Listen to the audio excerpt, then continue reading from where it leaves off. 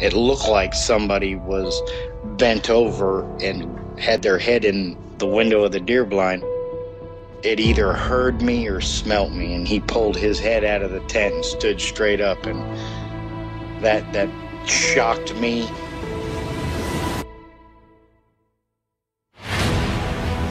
They don't make people that big. The way it moved, almost as if it was gliding across the beach. I've never seen anything move like that in my life. They were screaming at each other in gibberish. It sounded like a language, and they were chuntering away back and forwards, back and forwards, back and forwards. I know what a bear looks like, and there is no way on this planet that what I saw were bears.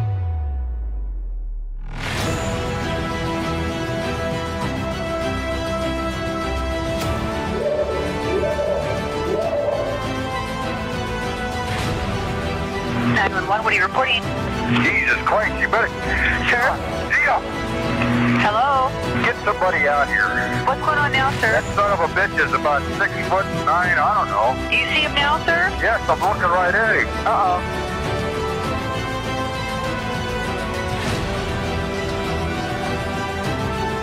My name is Pam, aka Purple Rose, and you're listening to Sasquatch Chronicles.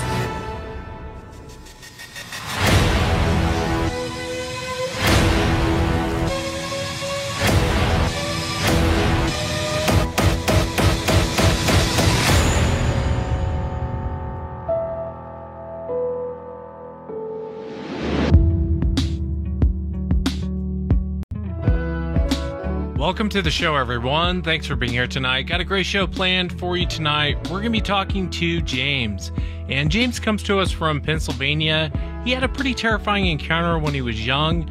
James and a friend of his started yelling at what they thought was a bear, but it ended up being one of these creatures, and the creature came down to confront them. And then we're also going to be talking to Kathy Strain. And Kathy's actually part of the North American Wood Ape Conservancy, and she's been down to Area X. I know I had Matt Pruitt on. He talked about Area X. Kathy's going to be sharing her own encounters from that area. And Kathy's actually a West Coast investigator. She studies the role of Sasquatch in Native American cultures. She holds a master's degree in anthropology from California State. She's also worked as an archaeologist. She published a book back in 2008. The book is called Giants, Cannibals, and Monsters, Bigfoot in Native Culture. If you get a chance, check it out. It's on Amazon, and I'll throw a link in below. If you've had an encounter and you'd like to be on the show, shoot me an email. My email address is wes@sasquatchchronicles.com. And if you get a chance, check out sasquatchchronicles.com. You can become a member and get additional shows. Let's jump into it tonight. I want to welcome James to the show. James, thanks for coming on. You're welcome, Wes. Yeah, I really appreciate you being here. And I know you had quite the encounter when you were younger in Pennsylvania. If you would, just kind of take us back to that moment. Kind of tell us what you were doing and what happened. Okay, well, every summer, my family would have a family reunion, and we'd go to my grandparents' house who lived in Pennsylvania. So we'd go there every year. The kids would stay out in tents, and the adults would stay in the house, and we kind of make it like a camping event. They lived in a suburb of it wasn't quite a town, but it wasn't quite in the country. It was kind of like a borough, if that makes sense. Over the course of a couple of years, as sleeping in those tents, every now and then my cousins would elbow me and say, "Hey, do you hear that?" And I would say, "What are you talking about?" And in the distance, we could hear a howl. We asked the grown-ups about it, and they just kind of played it off like, well, you're hearing a fire siren, or, you're just hearing an animal or something like that. They just played it down. So eventually we came back to Virginia, and my parents got transferred to Pennsylvania, southwestern Pennsylvania. We got a house in the next county over, which is Greene County. I was in high school at the time. And I met some friends, and I met this one guy in particular, and I'm going to call him Billy because I'm not sure that he would want his name out there. So me and Billy become really good friends, and we got to hanging around. We rode bikes a lot because that's how we got around there, because it was a rural area. So if you didn't have a bike, you walked. So we spent a lot of time riding bikes and stuff like that. And he says, "Hey man, do you like to fish?" And I said, "Yeah, I really like to fish a lot." So he says, "I've got a spot here that we can go to. There's a creek." He says, "It's about a half a mile up the road." He says, "And I go there all the time." He says, "Because I get bored." I said, "Okay, we'll do that."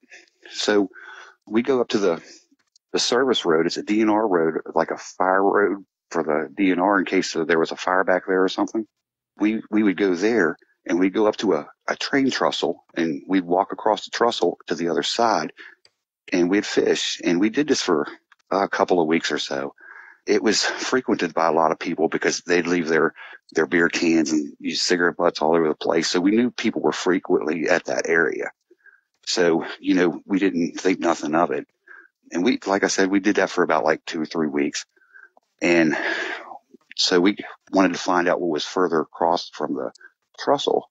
So we started hiking and going deeper into the woods. And as we went deeper into the woods, it got thicker, and you could tell people wasn't back there much. And the only trails that we could go down to get to the water was like deer trails. So we kept on, and we did this for about another week. We just hiked around to see what was back there. We come across this spot that there was like a deer path that went down to the water, because the road was up on a ridge. It was a dirt road or gravel road. And up on that ridge, you could overlook it if you got close enough to it, but there was trees lining it. So you really couldn't see over there unless you really got to the edge. And so we found a spot in that deer trail where the water was really shallow. You could walk across it. So we walked across that, and we went over to the other side, which was really pretty clear over there. We didn't have a bunch of overhang or growth of brush or anything like that. So it was, and the dirt was really soft. It was moss covered. It was shaded area because of tree overhang. So we found a spot there that was about 20 feet wide and about 10 feet off the edge of the tree line. So we thought, hey, this would be a great place to camp. And he says, well, let's plan on camping here one weekend or something. So we went ahead and did that.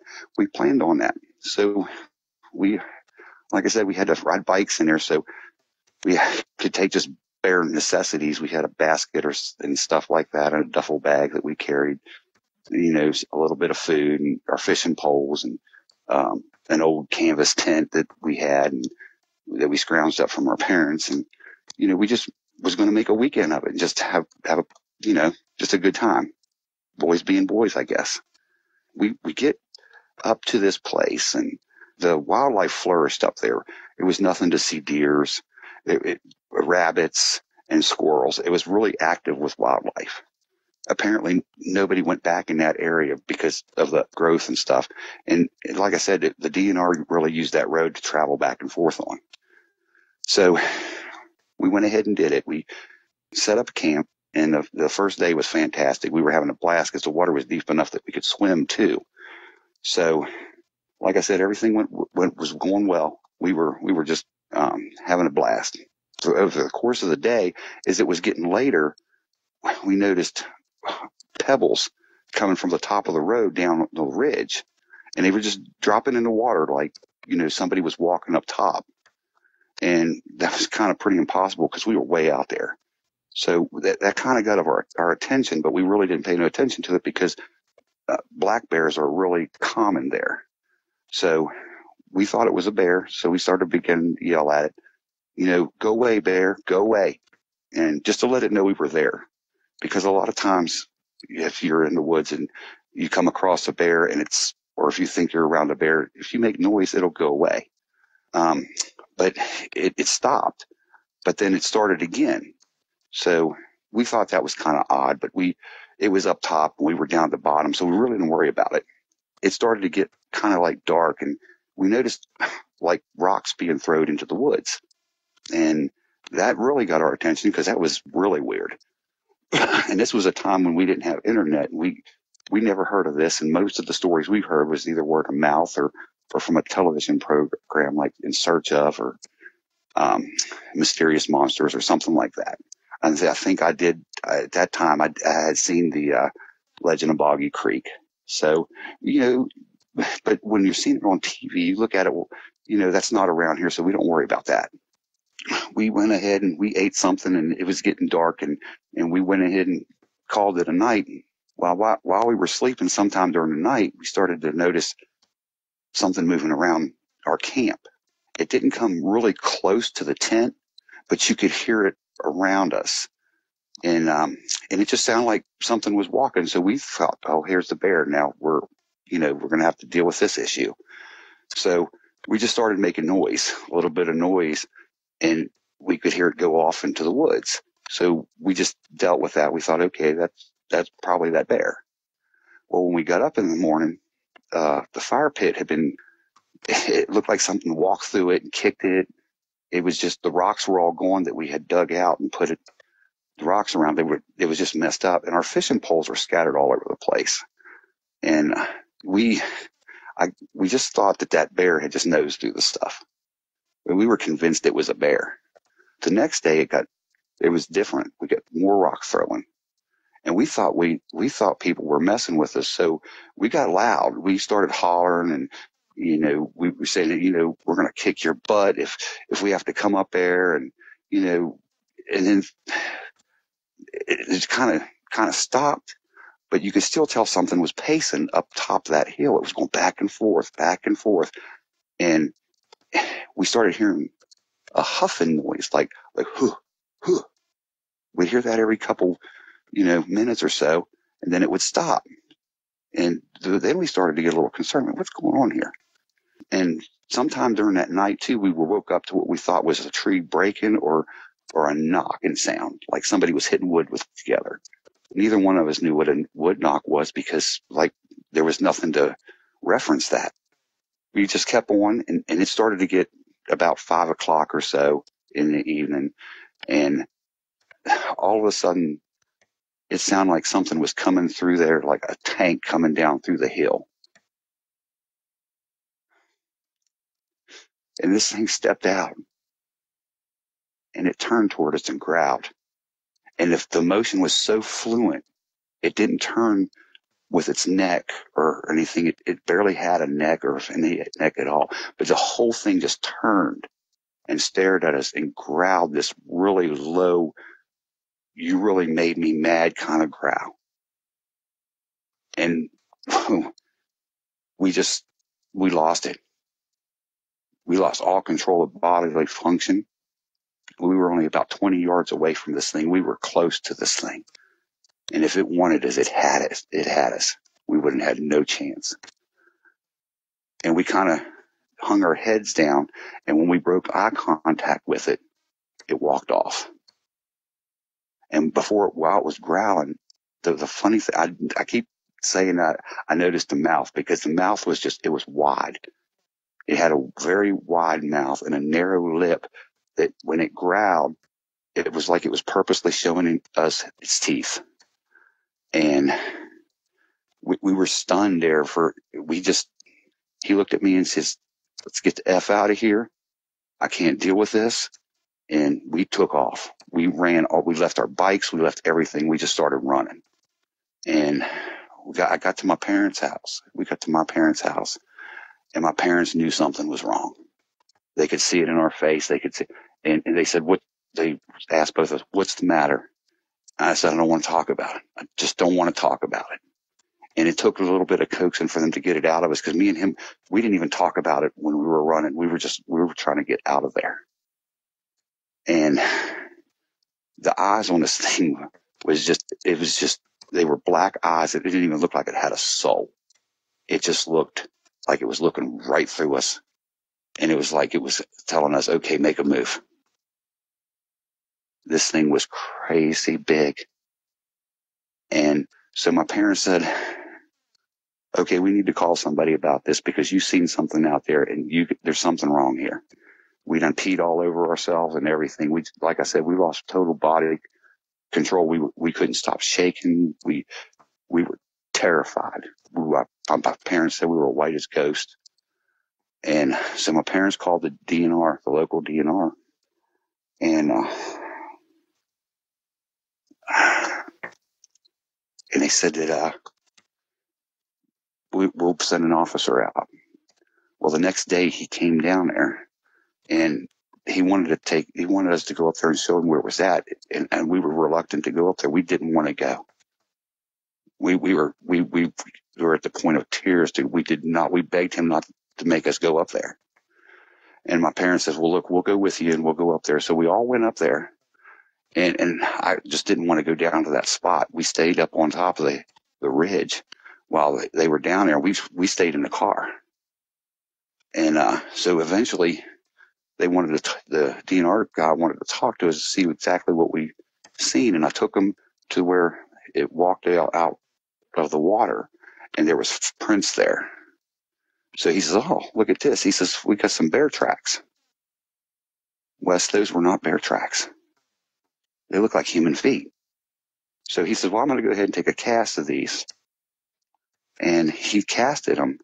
And my parents said, well, if it's bear tracks, why are you casting them? My parents could see the same thing. They see the same thing that we seen. My dad said, that is not a bear. And he was so adamant about that bear. He says, well, I was scared when I first seen my first bear too.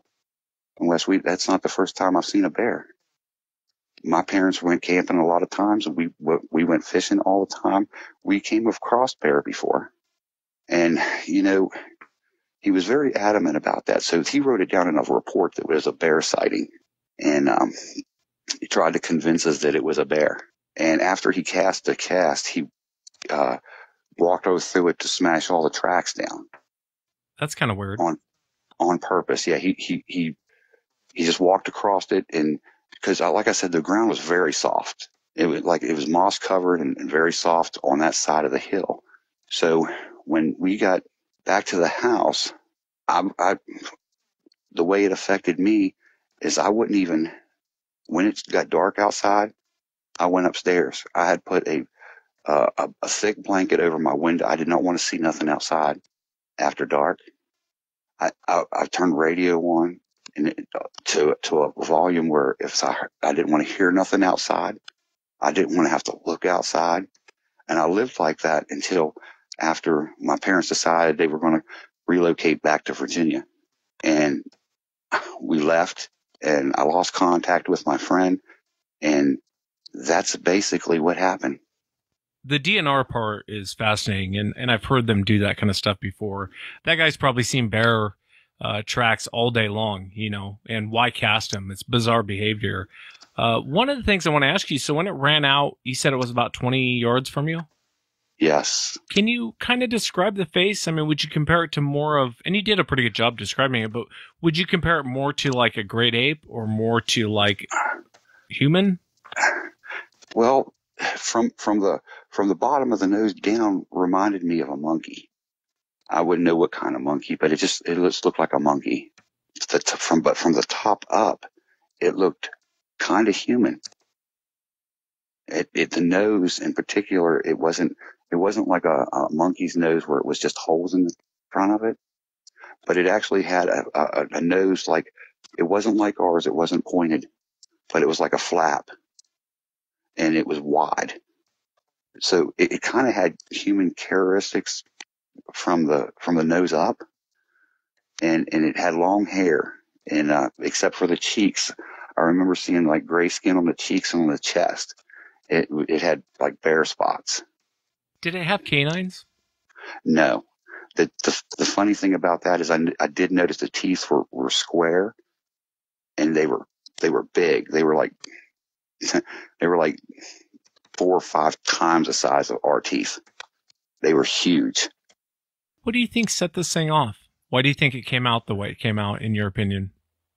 Well, I really think that we were really naive about the situation, and because we didn't know about what they know about today, about the wood knocks, the rock throwing, I think we kind of pushed the limit a little bit by yelling at it and screaming at it, and I think it might have been defensive of that, or I just think that we were in a place where, he just didn't want people there.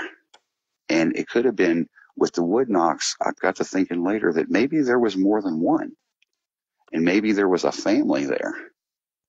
And I've since researched, and in Greene County, there was 3 documented sightings, and they all involved teenagers. And this happened around 81 or 82, and they have one documented in that county in 83, 20 miles from where we were.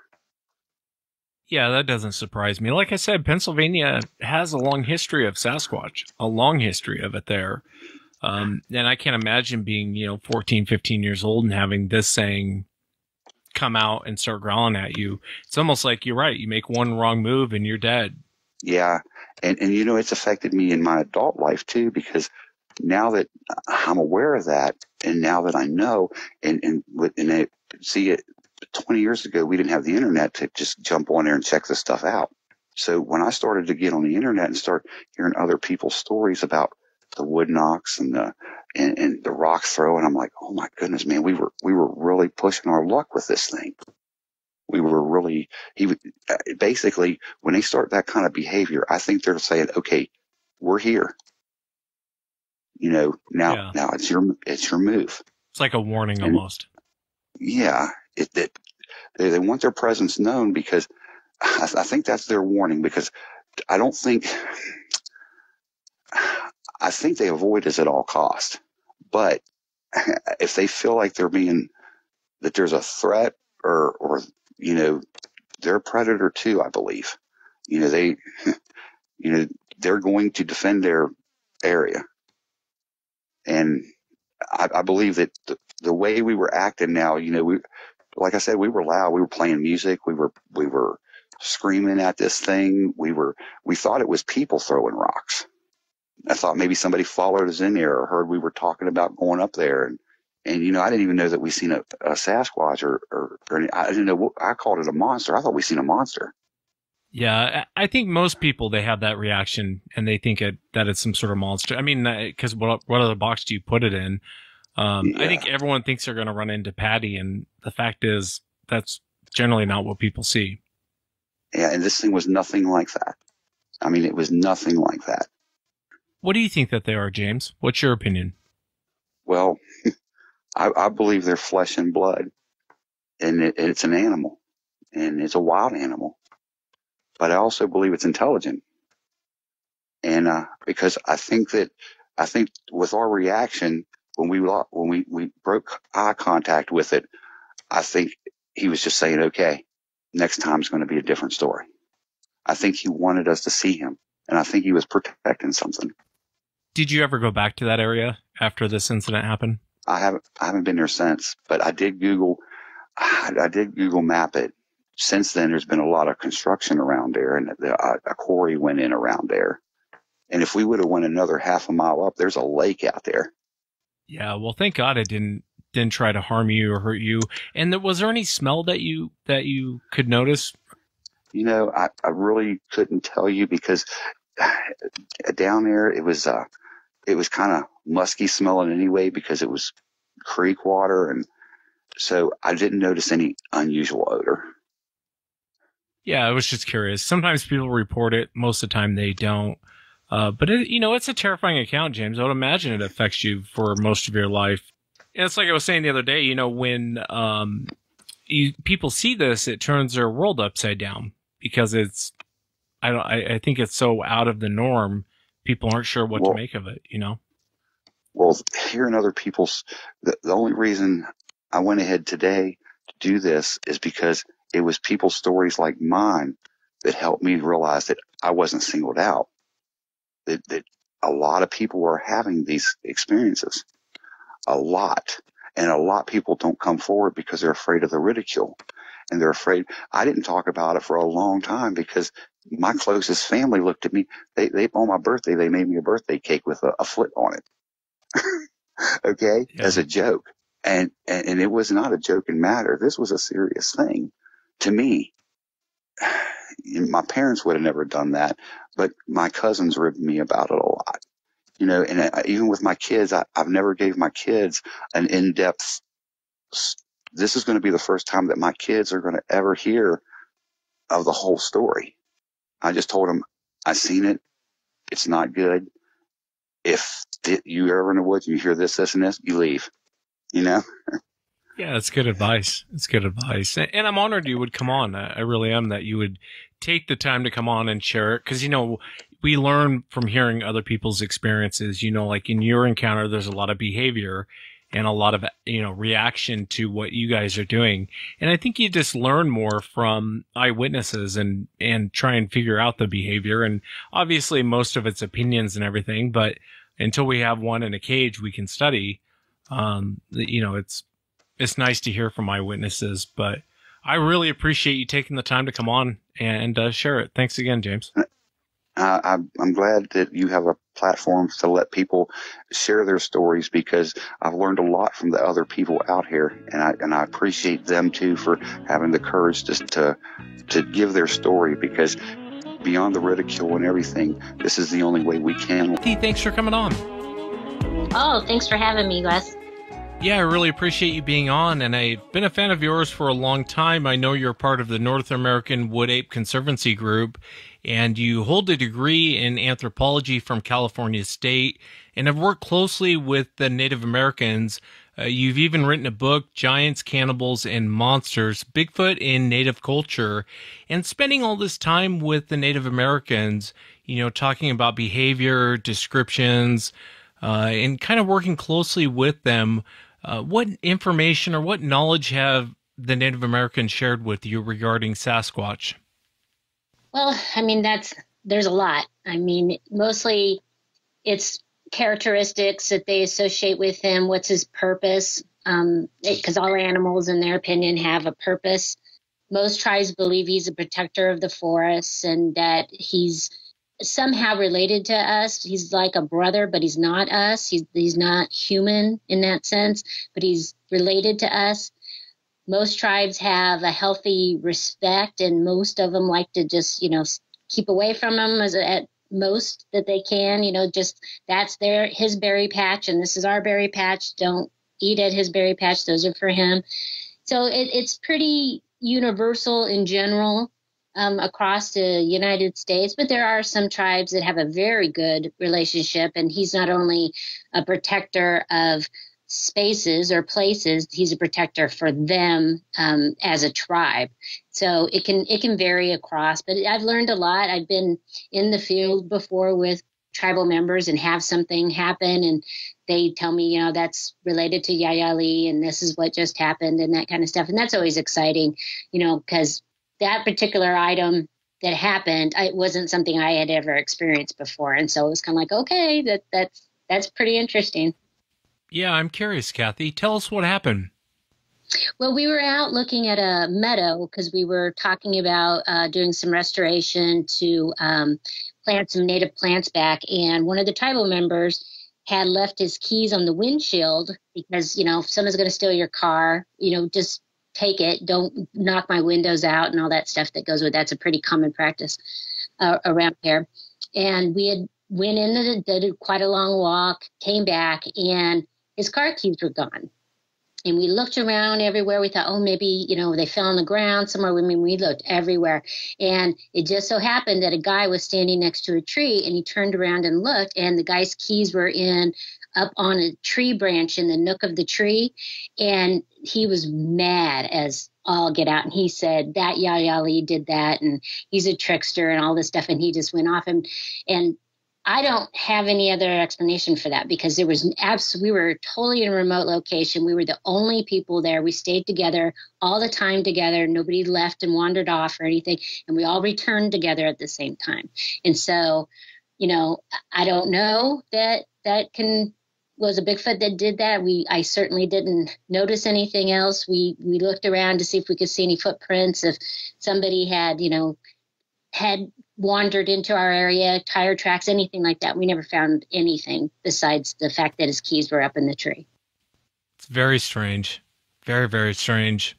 When you talk to a lot of different Native American tribes, some believe it's an animal, some believe it's the forest brother, the protector of the woods. Some believe that they'll kill you, they'll kill you and eat you. And I know even some of the tribes will say they'll walk in between two worlds. Did you notice that when you were talking with the Native Americans as far as their beliefs? Oh, yeah. All tribes have different beliefs in what they think Bigfoot is. So it's not unusual, but you can find concentrations like in the South. All the stories and belief systems is that he's very violent and you want to stay away from him. But in the Pacific Northwest, he's not as violent, even though he steals children, but he's not the kind that, he dismembers people and leaves their bodies for you to find. It's not that, but they will steal children for food resource. And they don't have those kinds of stories like up in the New York area. So every area is kind of different. And I think it's based maybe on different personalities of a Bigfoot, I guess. I mean, you're always going to have a rotten apple, and even in humans. So it wouldn't surprise me that individual Bigfoots have different behaviors or different characteristics that make them more or less scary to the tribe. So it's hard to know. A few years ago, I guess somewhere like 10 now, I've been here 20-something years, I used to have to go out to the reservation at night because we were having meetings and talking about certain things, and we could only do it at night because we needed the elders there. And they had been having trouble with a Bigfoot on the reservation, and they had already told me, if you hear a whistle while you're here, do not go outside. Stay where you're at, and we'll take care of it. And one night they had to escort me to my car because there had been so much activity that particular day. They were concerned for my safety. And so that's actually a real life experience with a tribe being fearful for people's lives. Yeah, that is. And one of the other questions I wanted to ask you, when you're working with the different tribes, have they ever talked to you about skinwalkers? And do you have an understanding of what the skinwalker is? Obviously, it's not Bigfoot related, but I'm just curious because you spent so much time working with the Native Americans. No, I really didn't, because it's hard enough getting your head wrapped around what their beliefs in Bigfoot is. And so, I've heard of them before they were brought up, and I just didn't want to do a deep dive on it. There's this other thing called a water baby, which is more Californian, West Coast kind of thing. And I've heard it mentioned before, but I never pursued it just because I got enough going on in my head. I don't need any more things in there. So, but yeah, I mean, I've heard of them and they tried to tell me stories, but it just wasn't something that I wanted to focus on. Yeah, I understand. I understand completely. I think most Native Americans don't want to focus on skinwalkers. A lot of times if you ask them, they don't want. Awful. Yeah, they don't want to talk about it. If you would, I know you've had a few sightings. Would you take the audience back on your first sighting, kind of tell us what you were doing and just what happened? Sure. I had been friends with people that are in the NAWAC. I say that right? North American Wood. Okay. You sound like me when I say it. I know. I was like, what's the initials? So like Daryl Collier and of course, Alton Higgins.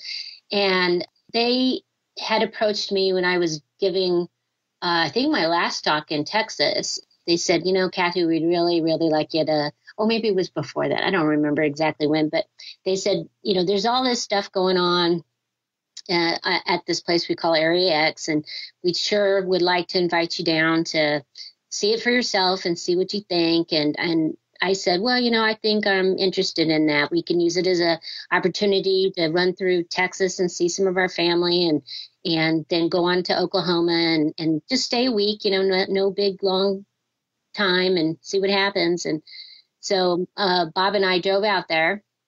A really nice trip too. It was just beautiful country. I believe we arrived on a Sunday, and excuse me if I'm getting my days wrong, but it was in May of 2012. And it was a really quiet day, nothing exciting. So the next morning, I really wasn't expecting much else. But essentially, I would say my life changed that day. That everything I'd ever wanted, having my own sighting was happening. And I don't think I took it very well. And essentially, we have been, there's cabins there. And something had been throwing rocks onto the tin roof, and it just makes this horrible sound. And so basically they were playing ping pong between running over to this cabin, running back over here, running to that cabin, running back over here. I was entertained by it at least. There has to be something causing that kind of thing. And this place is very, very remote. That when we first started down the road to this place, I was like, yeah, this isn't so bad. This is no different than a Forest Service road that I drive on all the time. And then it got horrible. I thought, oh my God, we're never going to get out of here. We're going to die down here, because it was the worst road I've ever been on in my life. But we made it. And so I instinctively knew there's not anybody else here. It's just us, because we would hear your car. We'd see you. There's just no way for you to hide from us. And so I thought, well, this is pretty exciting. You know, there's something going on, and, you know, okay. So after the last rock throw, there was all 5 of us that were there. We came back and we were sitting down, and it was a pretty warm day and it was still daylight. One of the gentlemen, Mark, say, wow, I hear something walking. And we stopped and we stopped talking and started listening, and we could hear it. And I'm looking right down this place. It's called the Bottleneck. I'm facing it because I'm sitting in the chair that's looking right down it. And then there they are. There's 2 of them, a big one and a small one. I have always said I have no proof for it. It's just my initial instinct that it was an older sister caring for her younger rotten sibling. And they're coming right at us. And I stood up and I go, there they are. And I pointed at them, and then I ran at them. And had I waited just maybe a few more seconds, we had a camera there. And I'm the one who triggered it when I went past it. And so we did not get them on film. But after I ran at them, they bolted up this hillside like nothing I have ever seen in my life. It was so fast because they were somewhat loud coming towards us, because I don't think they knew we were there. But the way they moved up that hillside was seamless and quiet and elegant. And it was like they had been on a bungee, and the bungee went boop and popped them right up the hill. And I remember thinking to myself, if I was a ghost hunter, I would have just thought I saw 2 ghosts. They were so fast and graceful of what they did. So of the 5 of us, 4 of us all saw it. So the 5th guy was looking in the wrong direction. I don't know what he was looking at, but he didn't get to see any of it. And then the whole rest of that week was just mind blowing. It was just rock after rock after rock. I heard some mumbling. We had something bluff rush us. We had just all kinds of stuff happening. And so it was the trip of a lifetime for sure. And to be fair, I literally had a meltdown immediately afterwards, because it finally, not only was everything I believed actually right there before my eyes, but their speed and their size startled me so badly.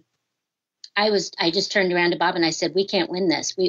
Let's just go home. We can't win this. And he's like, what do you mean? And I'm just falling apart. You know, I was just like, if they wanted to, they could have grabbed me and took me up that hillside, and nobody could have done a thing about it, because they just would have outpowered them, outran, you know. And it was an overwhelming feeling at that moment. So I bet. Anyway, yeah. that's the story. Especially after all the years of studying with the natives. And what made you run towards it? I was going to get them. I don't know. Going to tackle them? Get some hair. I don't know. There's just my instinct of I got to get closer. I don't know. It was just my instinct to do that. And, now had I thought it through, had I been more competent, my first one, I think they were heading to try to get behind a shed that was there. Looked like that's what they were heading, but they probably would have ran anyway once they realized we were there. So I don't think me running at them would have made any difference, other than they could have triggered that camera that had they passed it, we would have at least gotten something. But no, it is what it is. Yeah, and I'm not giving you a hard time. It's exciting. People get excited when either people freak out, or I've actually heard of hunters doing what you did, and I'm like, what made you chase them? And I think it's just our brains kind of get, even though you've known about the subject, you've read about it, you've heard about it, but seeing is believing. You know what I mean? Mm-hmm. And it's pretty powerful that it was 2. They looked exactly like Patty from the Patterson-Gimlin film. I just couldn't hardly believe that it was their speed and their size was just Oh, they're not kidding when they say that. We used to hear those reports of people saying they were driving and the Bigfoot was running with the car or chasing the car. And I used to go, sure, and now I'm going, well, maybe that did happen because they're pretty darn fast. And they're agile in the sense that, that hillside is really steep. I had really only been up there a couple times because it was, didn't feel very good trying to get up there. And they did it with no problems whatsoever. It was like they were on downhill, as fast as they were going. Plus, with all the greenbrier and the rocks and stickers and snakes and everything else that's around there. So, they're definitely amazing creatures. Yeah, it almost seems unnatural how fast that they can be, when they want to be. Have all of your sightings taken place there out in Area X? Yes. And the next year in 2013, I saw, I thought it was a baby chimp in the tree, and it was on the end of a branch or a limb, and it was jumping over to another limb. And I said, oh, yeah, I've seen that before in the zoo, And then I went, Kathy, there's no baby chimps out here. And then I went, so we ran towards it, tried to find it again, and I didn't find it because it had obviously already moved on. And it was, pretty small. And later on that week, I believe one of our other team members saw it again. And we other people in that area have since seen more than a few babies there, which would make sense. I mean, in order to have a, population, you'd have to have Bigfoots at every age that there is. So, that wouldn't surprise me. It was just like, where's your mom? And then I got to thinking, well, mom's got to be somewhere near here. We didn't hear her say anything else. How far away from you was this thing up in the tree? Oh, it was pretty high up in the tree, but I was sitting on a porch and the only shade there was at the time. And so I was up above everybody else. And I would say it was like maybe 40 yards at the most. I mean, it was good up in the tree. And I only noticed because of the movement, that there was something larger than a squirrel in a tree, and that it was out there on that limb and that it was going to jump over. And I said, it looked exactly like what you would think a baby chimp would look like. It's just, it didn't have a tail. It had a nice flat back. It's hairy all over, the same color that the two I'd seen the year before, dark brown. Just moved with grace, like that was some way it traveled all the time. Yeah, I've had a lot of witnesses talk about them being in trees. I've had a lot. And the part that, and so I think for a lot of people who go out there and look for this thing, they're always looking down at the ground, for tracks or whatever. But I think it's more important to look in the trees, because I've had so many eyewitnesses, even large ones in trees, where they'll be out there, coon hunters will be out there in the middle of the night, and it sounds like an elephant dropped out of the tree and landed on the ground and took off running. So I think even the bigger ones get up in trees. Oh, yeah. I had I wasn't a sighting, but I had a very unusual experience in California here. I was doing an archaeology project in the forest, and I had something approach my tent at night. We had camped out there with a bunch of volunteers, and we're doing recording aspen carvings. So we were camping, and all my archaeologists were there. And I heard something approach my tent, and I had yelled at it, is that you, Lisa? What are you doing, kind of thing. And then it reached and touched my tent, but went from like you're trying to unzip a zipper, but it went from the top down to the bottom. And I was like, oh, man, now this is on. So I got out of my tent and jumped over to catch it. It was late at night. Man, it must have been about 2 a.m. And I went, like this to catch it, because I just assumed it was one of my archaeologists, and there was nothing there. And so I ran over to the other side of the tent, and I said, I got you caught. And there's nothing there. And I went, okay, well, maybe I just imagined that, whatever. It's my archaeologist, Steve. I'll kill him in the morning, And so I got back into my tent, zipped it down, got into my sleeping bag, and was just about ready to zip it up when something went bam, right next to the tent, next to my head. And I realized it had been in the tree, whatever it was. And so I was like, now I'm scared. Now I'm not willing to get it back out, because I didn't know what I was dealing with. And then I heard it walk off up some granite because I could hear the smaller pieces of granite dislodge and pebble off.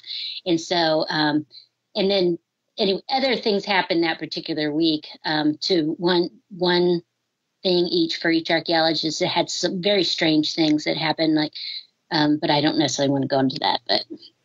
Yeah, I hear you. That still is terrifying. You get out and you realize it was up in the tree. I think that they do. I think if the tree's big enough and it will hold them, they'll climb up it. Even a big one will. That's my opinion, of course. But tell me about your last sighting. Yeah, that would have been in 2014. It's interesting because the Rim Fire, one of the largest fires in California, not anymore, but at the time happened in 2013. And I had been to X. And that year, the year of the baby, I was there for 3 weeks without Bob. So because he went for 3 weeks without me so that somebody could be home for the kids. And so, and that was right before the Rim Fire. And so I remember in 2014, I just said, there's just no way we're going to be able to go because, I'm just we're still working on this fire, recovering, trying to help the arc sites. And Bob just said, no, let's take this time to just go ahead and go and revive ourselves because it had been such a long, hard year.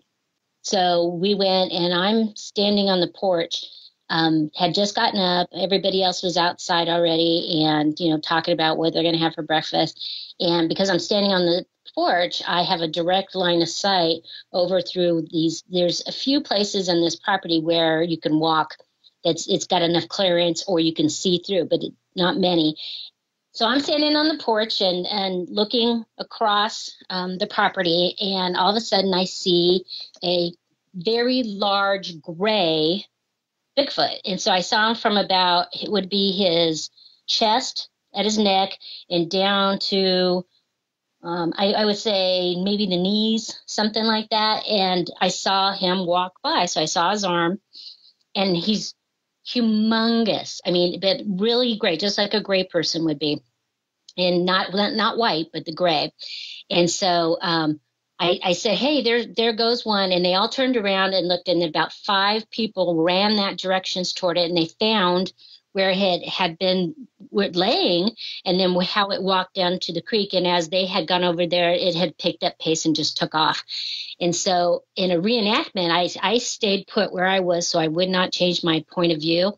And I told Bob to go over there and stand in that location. And Bob looked like a little tiny butterfly compared to that guy. And we took a picture of it at a distance of what he looked like. He didn't even remotely, he was like a third of that opening. And this animal had been at least 2/3 bigger than him. And Bob is 6 foot tall. So he had to have been gigantic. So do you think he's been seen before. We call him Old Gray. So yeah, I wanted to ask you, do you think he was sleeping and then stood up and you just saw him standing there? Do you think he was? No, I have, again, no evidence for this whatsoever. I think he was our night watchman. He was in charge of making sure we didn't do anything stupid. And once I had gotten up, for some reason, he thought all of us were present. And so now he could leave and let the next person come in. And like I said, there's no evidence for that. It's just something in my head, what I thought maybe what was going on, or because he had definitely had been laying down because we had found the location where it was all matted down in the exact location where he was. So, but I just don't see that. It was too close to us for him to have been sleeping there. That would have been stupid in my mind. For something that large, he's obviously very intelligent, and I don't see any reason for him to have been in that area except for taking a look at us.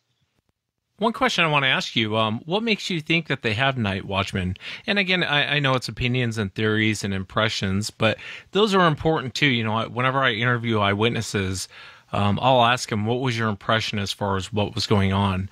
And a lot of times they're dead on with what I think too is what they said happened. You can kind of match up some of the behavior, but I'm just curious, what gives you that impression that they have night watchmen? It is something that Native Americans have conveyed to me for in many tribes and many locations. But I think it's also just the general feeling that we had is that we were constantly being watched.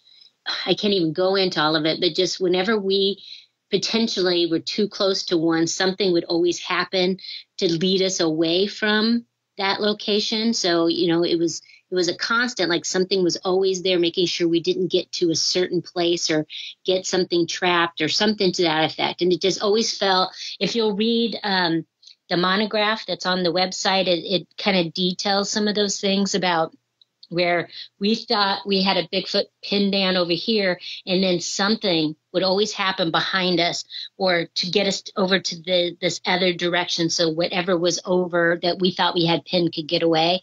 And that can only happen, in my opinion, if you're being watched at constant timing. And we also had a lot of weird things happen, like when somebody new was coming in to relieve a team member, or we had a new vehicle coming in, almost always there was a wood knock announcing that to somebody that somebody was coming. And so it was like clockwork. I got you. No, I know a lot of natives say that, and even a lot of people they have that same opinion and impression. I was just kind of curious on your thoughts on that. I don't believe they do it when people are not there. I think they only do it when people are there. Kind of keep an eye on the other predators. Yeah, and just I think they don't know what we're doing there for. Why are you guys here, and what are you up to? And we better watch you just in case you go someplace you shouldn't, or you're doing something we don't want you to be doing, or something to that effect. And I was just kind of curious if other primates do that. I mean, I know humans do that. There's tribes in Africa, and they have watchmen so that tiger doesn't come in and kill everyone. But non-human primates, I wonder if they exhibit that same type of behavior where someone's kind of watching over the tribe. I believe that gorillas are known to do that, and I believe chimps are also known to do that. A male is assigned to make sure nothing creeps up on them that they're not aware of, and then they alarm to let the rest of the troop know, and then they head up into the trees for safety. And so I think it's a natural. We're primates as well, so I think a primate instinct to want to protect your group, including probably pregnant females and very small ones that can't defend themselves. And so I would think that's natural, and it wouldn't surprise me that at certain times that, I mean, for me, I guess Old Gray being the largest, I would assume because of his coloring that he's the alpha, and why in particular the alpha would bother taking care of us suggests that there was something important or something happening or something that the head had to be there, not one of the more or less inexperienced animals that are in that group. Yeah, that's a good point. I want to come back to Bigfoot, but I want to ask you real quick, what's the coolest thing you ever found while doing archaeology? Even the strangest or even the coolest thing that maybe on a dig, or what's something that kind of stands out to you? There's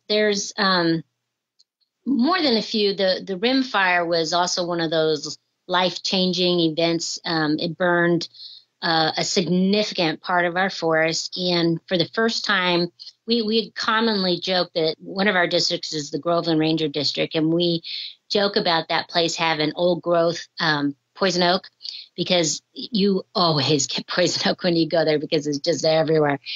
So this fire, though, it consumed absolutely everything. It was down to ash. And so that gave us the opportunity to do some surveys with actual being able to see everything on the ground. And so we found some amazing things out there. And I didn't particularly find it. Another group found it, but I went back to the site. But we found at a place the tribe had told us was one of their traditional hunting grounds, and we found a soapstone. We also call it steatite bowl, about the size of, it's like a doll-sized one, so it's really super tiny, that they would crush ochre in and then use it for their hunting, both on their body to disguise their bodies and on decoration for their bows and arrows. And I had never seen one before. And so it was just exciting. And when I told the tribe and showed it to them, they knew exactly what it was. And they asked me, is this where it was found? And I said, yeah. And they go, yeah, that's our traditional hunting area. So that doesn't surprise me at all. And so I found that to be just spectacular. And I guess one of the other cool things that I personally found was this really cool Kraft mayonnaise lid that had Bing Crosby on it, advertising his radio show. And it was as beautiful colors you could imagine. And it didn't look like the fire had harmed it at all. And I remember I was with 3 other archaeologists, and only one other of them knew who Bing Crosby was. The other 2 were too young. They were like, who? I was like, all right, I'm not having it now. It was just too much. But it was that was one of the cool, because it just looked like it was somebody had just thrown it down yesterday. It was just amazing. Yeah, it's like going back in time, finding stuff like that. Yeah, and we also had, just because it's related to Native Americans, we had one of the coolest sites I had ever been to. We had collected about 100 arrowheads off of it, or projectile points, if we call it, of every size, shape, color, material you could imagine. In one of my other arts, we had all noticed these weird little round balls. They look like marbles, but they were made of stone, and they're all over this site. And I was like, well, maybe we should collect a couple of these and ask them what they're doing. And so I had been to this other tribal event, and I took them out and I showed it to them. And I said, this site is just covered with these things. And they go, oh my God, take those back. And I said, oh, why? And they go, because they call them shaman stones, and they're meant to keep that site from being discovered. It's an important place for that tribe to be going. And so that it's a ritual that you put that site to bed, hide it with these shaman rocks. And so I'm like, okay. And so I was like, well, we're going to have to go take these back. And we did, but it was, I never would have known that if I hadn't shown it to the elders of a tribe, because I didn't have any idea what they were. That's really cool. So he puts them around as to remember the place, or you said to keep people away? Yes, to keep white people away. Oh, I gotcha. Yeah, it's because the site was really important, and for it to have that many projectile points, and the funny part about all of this is 2 years before that, I had taken some student archaeologists to this location, and we attempted to get to this site, but you couldn't get to it because the brush was so thick, you couldn't see any of it at all. I mean, we couldn't even push through the brush, and that's exactly how it looks like now, right? It recovered. A lot of places on the forest are still recovering. They don't have any brush, grass, anything growing back yet, and this was one of the first places that recovered. It was covered in brush within a year. And what did the Native Americans do? So let's say you go out to a site and you find stuff like this. What do the natives do with it? Do they put it in some sort of museum? Does it go to the tribal elders? No, it stays with the U.S. Forest Service because sites are considered federal lands, and these are federal artifacts. And the reason I collected them, because we don't normally have a collection policy, was because it's so open. Anybody coming to this area would have what we call pot hunted. They would have stolen the artifacts. And so I took them, we GPS where we get them from, we catalog them, and then we store them until such time as we can safely put them back, or we learn from them or whatever we need to do. But yeah, they belong in federal custody until such time as we return them to the site. Oh, so they return them to the site, but the feds don't give them to the tribe, or then in turn turn it over to the tribe? No. The only things that we turn over are things like human remains, funeral objects, things like that, are things of cultural patrimony. It's a law called NAGPRA that we have to follow, but none of these items fall under that. I have a very strong list of what those items are, and we don't touch those things. I gotcha. Going back to Bigfoot, out there at Area X, so you've been out there for almost 10 years, right? Oh, yeah. I mean, we didn't get to go this past year in 2019 because I hurt my knee, and plus I had did a detail for the regional office in Vallejo, and so there just wasn't any time in the summer to go. But yeah, we've been going since 2012, and the group itself had been going to that area much longer because they did a camera setup prior to that, and so they've been going to that area for, I don't even know, maybe 15 years, probably longer. I don't remember the exact date. They started all summer operations, I believe, in 2011, where we put group after group after group after group, starting May to at least September, constantly occupying the location. since at least 2011. I got you. A long time. Over that time, what have you taken away, or what have you learned, from Kathy showing up day one and Kathy being out there now over that time period? Has there been surprises, or has there been anything to where you thought, oh, that's why they do that? Anything new that you've learned? Well, I've learned a lot since that first trip. I mean, there was definitely things that I had heard people say, witnesses report, and personally got to witness that exact same thing. I think the greatest lesson I've learned is that they are extraordinarily curious about us. Like, why are we here? Why are you still here? What's your purpose? Why don't you have any hair on your body? Why do you guys do the things you do? And like I said, they're constantly watching us. And I think that's a universal feeling throughout the group, that they're always there somewhere at any given time. And you have to just be diligent all the time, because you don't know when you're going to run into one of them. And so, if people are interested, the monograph that's on the website, it gives details for some of the most important things that we've noticed during our time there. It hasn't been updated, but we do keep a record of events that happen, where they happen, time of year, weather conditions, those types of things, so we can start seeing patterns. And I think the most fascinating thing, I think, was the Tag 7 paper. If you ever get a chance to read that, it was fascinating. We were able to put a sensor on a Bigfoot, because we had it up, in a branch at a height that a normal animal would not have had it stuck to them. It was in a burr. And so, kind of like cockaburr. And so the device was embedded in that. And so when it hit the animal's fur, it gets tangled up into it, and then would be able to be tracked using these devices. I'm not as good as the stupid device never worked for me, but we were able to track where we got those pings of where it went. And so there's a Tag 7 paper that discusses the seasonality. We could see at different times of months and seasons, that tag was moving to different places in order to exploit the resources that are available in that valley. And so it's a very unique, didn't surprise me in the sense of that's how I would think any animal would move. Native Americans did that when the resource was only good or only found in this location in May. That's where I'm at in May. This other resource that I need is only found way over there in June, so that's where I'm going to be in June.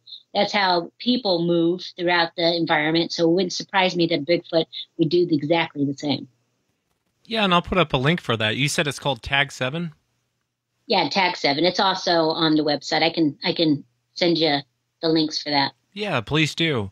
How long does that sensor, how long does that last, and how long did you track this thing for?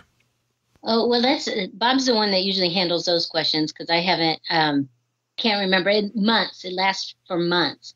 And I believe we were able to track it for a significant period of time. I mean, it was months that we were able to pinpoint where they were at that time. And we have a couple of pilots in our group, and they were able to find the pings by using airplanes and flying over the area and getting the signal that way as well. And so, it's well worth reading and it's not necessarily that we're looking for people to go, wow, that's really monumental. That proves Bigfoot's real. It's more of, here's a technique you can also use in your research that you might find useful.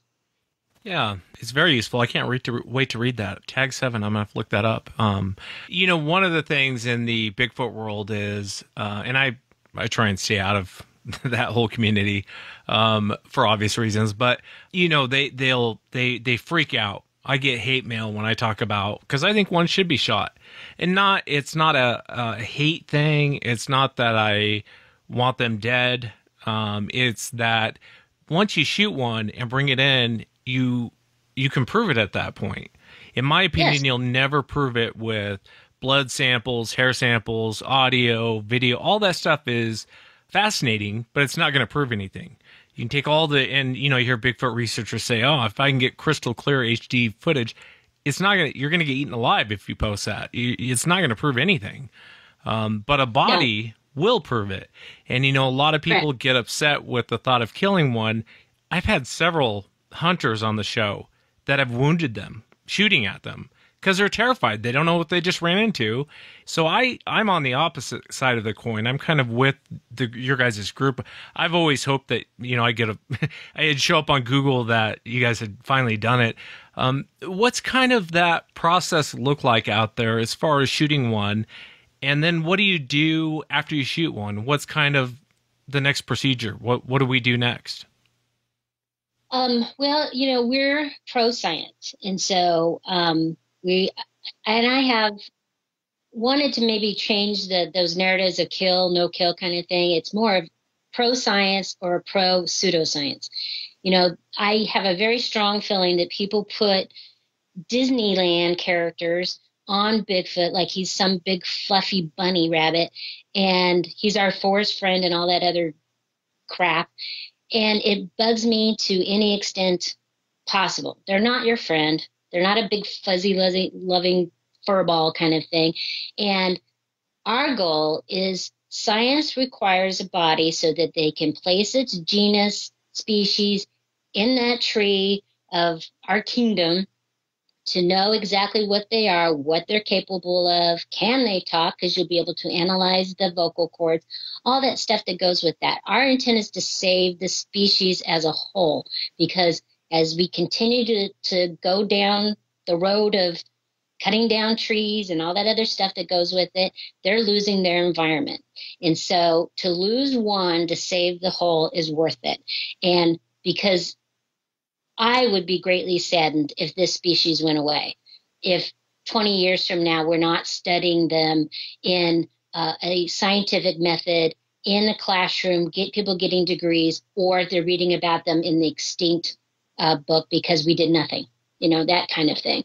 And so we do have very strong protocols in place, because I would hazard to guess that if we were successful in killing one, that there's probably going to be another one someone nearby. So you need to know your protocols. What do we do in this scenario? Here's what you're going to do. Here's who you call. This is how we preserve it. This is how we do this. This is how we do this. And then our goal is to give it to science. We will never, ever, ever make a dime off of it. It's not our interest to do that. We want science to have it, so that the announcement can be made that at least in Oklahoma, although if Oklahoma has it, darn well California, Oregon, Washington, Vancouver, blah, blah, blah, all have it, right? They're here in Oklahoma. We're going to preserve this species from this day on. They're protected. The government's going to pay for science to be done so that we can know exactly what they need in their habitat. And that's the road that it goes down, the Endangered Species Act. And I would hope people would look at it like that they stop personalizing that this one Bigfoot is somehow so special that we shouldn't be doing anything. Well, you're dooming the whole species when you have that attitude. I couldn't agree more. So kind of pass it off to science once you guys have killed it. Yes. Yeah. And we have goals, in case we can't get the whole thing, but, you're getting the most important parts, safeguarding the rest of it until we can get a larger party or, cranes, not a crane, but a winch out there because I suspect they weigh quite a bit. Yeah, you'd probably have to cut it up, as gross as that sounds. But I do wish you guys luck, and I don't think it's a bad thing to kill one. Grover said that for years, that one should be shot. Yeah. And I think he was right. I think he was how many more audio recordings are we going to listen to? How many more track casts are we going to look at? How many more, it's like the same old time and time again. And I think the only way to actually open the door is to kill one. Yeah. And we already have fabulous footage in the Patterson-Gimlin film, and that's still not good enough, because some yahoo's going to come up and say, oh, no, that was me in the suit, blah, blah, blah. And you'll go, well, show me the suit. They show you the suit, and there's no way that's them. But, but then you put a little seed of doubt in somebody's brain. Now it's not proof anymore. And so the only thing you can't fake, where someone claims they faked, is a body. Why do you think after 10 years it's been so hard to kill one? I think because most of our sightings are seconds long, and so by the time you get the gun prepared to shoot, it's gone. We believe we have wounded one before in the past, the Echo event, and it happens. You have to have the time, the opportunity. It has to be there at the right time with the right person. And so I know that I always carry a gun. I have a 357, and there's no way my gun would have done anything to those two that I saw the first year. It wouldn't have stunned them at all. They would have just kept on running. And so, and I sort of would hate to have that happen where you shoot and wound one and then it dies somewhere else for no reason.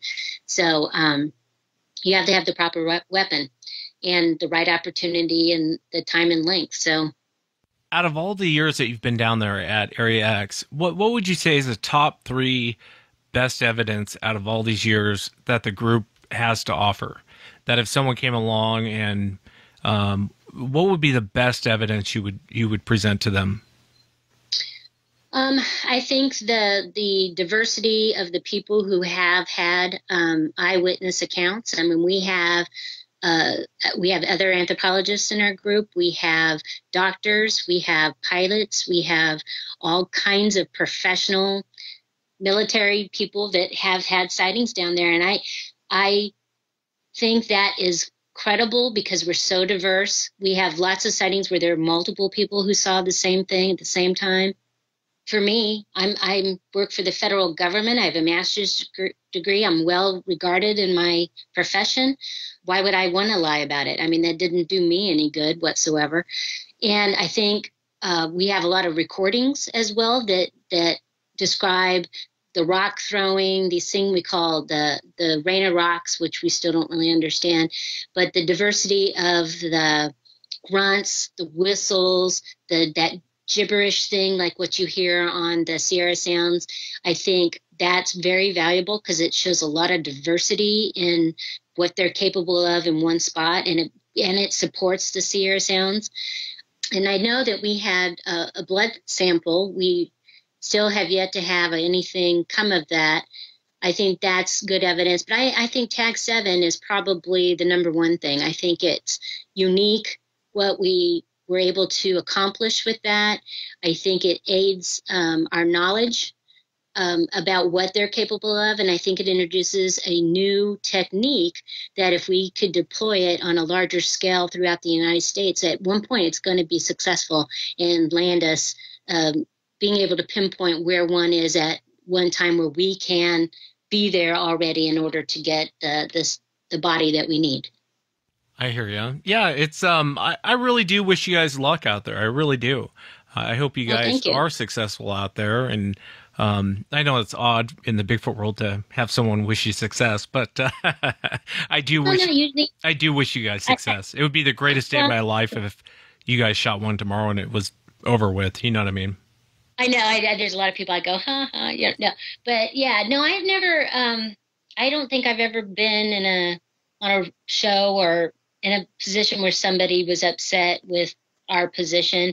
I mean, I've been in Bigfooting a long time. I had this belief when I first started. I've always been pro-science and pro-body. And so if somebody knows me and wants to talk to me, they should be aware of that position. And so I've never had anybody that I know of not wish us success or say something like, oh, well, I hope Bigfoot gets you guys first or anything like that. So I think in general, I think the NAWAC is well respected in what we're trying to achieve. So, yeah, I think when they have people like you in the group, it's hard not to respect what you guys are doing because you are professional. And so why wouldn't the group be held up? You know, if someone just told me there's a bunch of Bigfoot researchers out in the woods with guns trying to kill Sasquatch, I'd be a little nervous. I told Matt Pruitt, a lot of people in the Bigfoot world, I wouldn't trust to make me a sandwich, let alone hand everyone a gun. And run around out there to shoot one. But, you know, and I know there's procedures in place, and Matt kind of went over that. And so it is safe. I mean, you almost want someone who doesn't really that's more cautious before they pull a trigger as opposed to someone who's trigger happy, because that can end in disaster really quick. Yes. And plus I think there's people out there who want to shoot one in order to make $1 million or whatever they think that they're going to get from that. And that's that disgusts me, because you shouldn't kill anything. Well, it's just my personal beliefs. I would only shoot an animal for food. I don't shoot an animal to sell a body part of it, or it's for science, because I want the species to be to continue on. And so, there's a lot of people out there that have belief systems that I definitely do not agree with. And those are people that shouldn't have a gun and be doing that, because that's when accidents happen. And we're always very careful. We have protocols of when and where you can take a shot. You have to have a hunting license. You've got to have the right gun. It's all laid out strictly, and you have to follow the protocols. And people who break those protocols, we kick you out of the group, because we don't allow that. We don't allow people being irresponsible. We just don't. You're gone. We don't give you a second chance. Yeah, and that's the way it should be. One question I ask everyone, Kathy, and there's no wrong answer because no one truly knows, but what do you think that Sasquatch is? What's your opinion?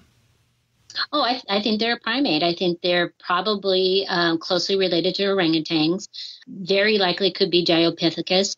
I don't know for sure, but, a primate is no problem with me whatsoever to say that. So they're in that line somewhere.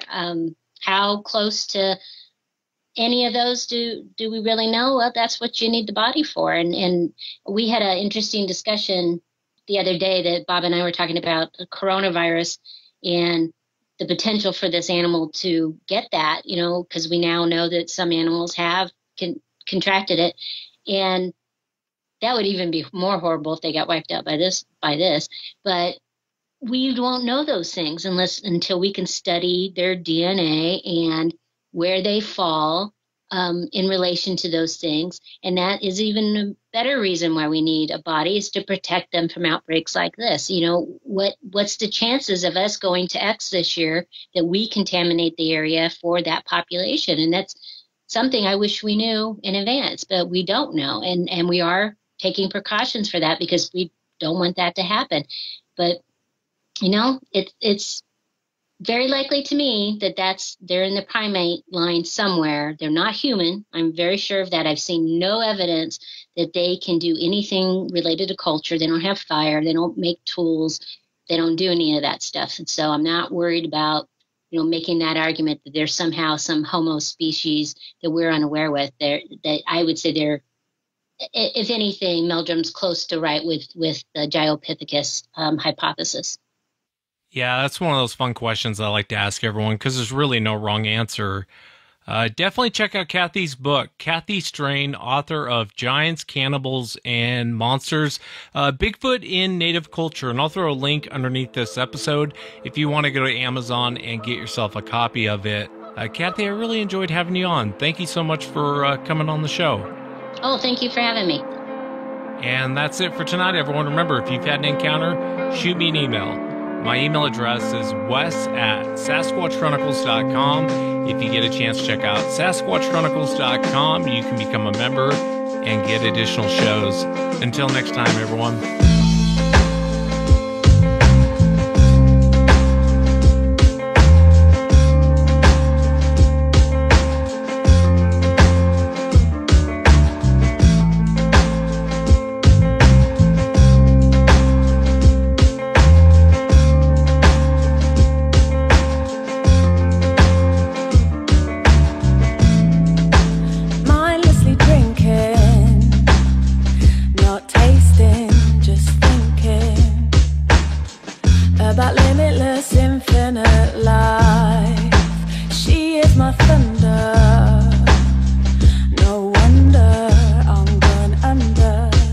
Intoxicating danger I like.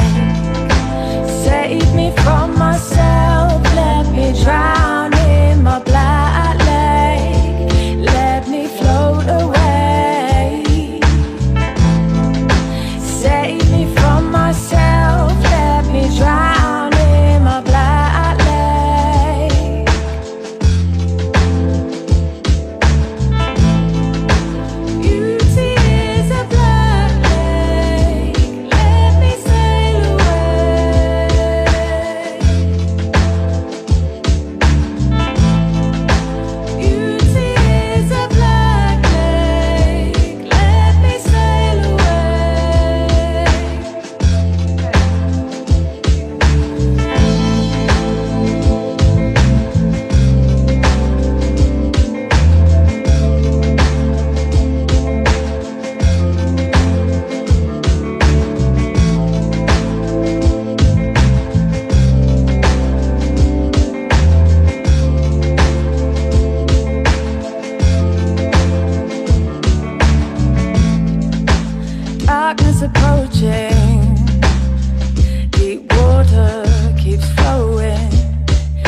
then held me in the stormy tide.